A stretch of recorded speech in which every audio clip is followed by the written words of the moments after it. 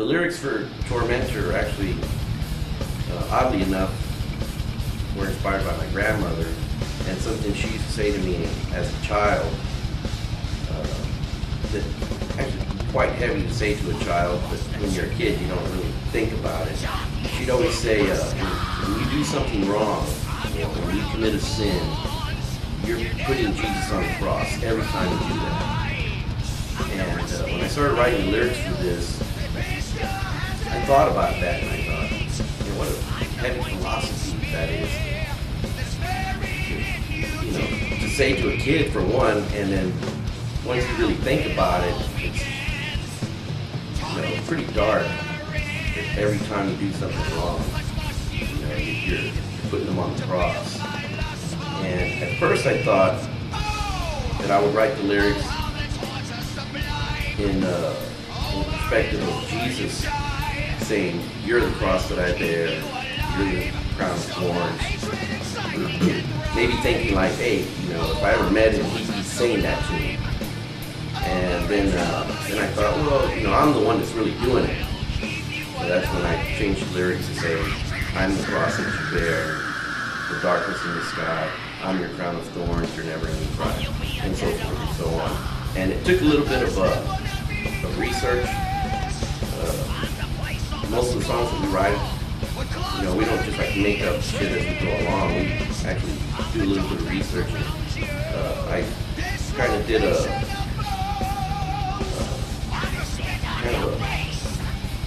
quick refresher on, I guess, the passion and like all the torment that he went through. And that's basically how the lyrics came about. And the way James delivers it, very dark. And I'm pretty happy with it. Very proud of that song. I'm happy with everything so far. All the rough mixes that I've received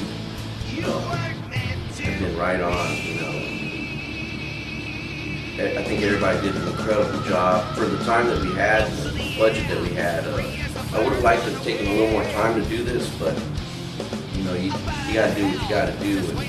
And overall, I'm pretty happy with it. I guess the real question is, are the fans going to be happy with it?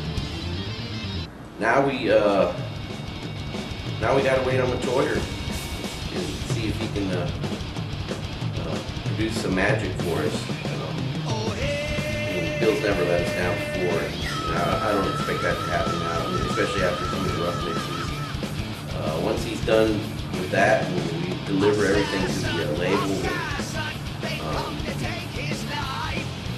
we're just going to start playing and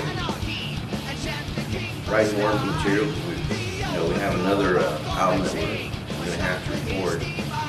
And in between that, James is going to be doing his Vicious Rumor stuff, and Rob and Russ and I will be doing Turning Black.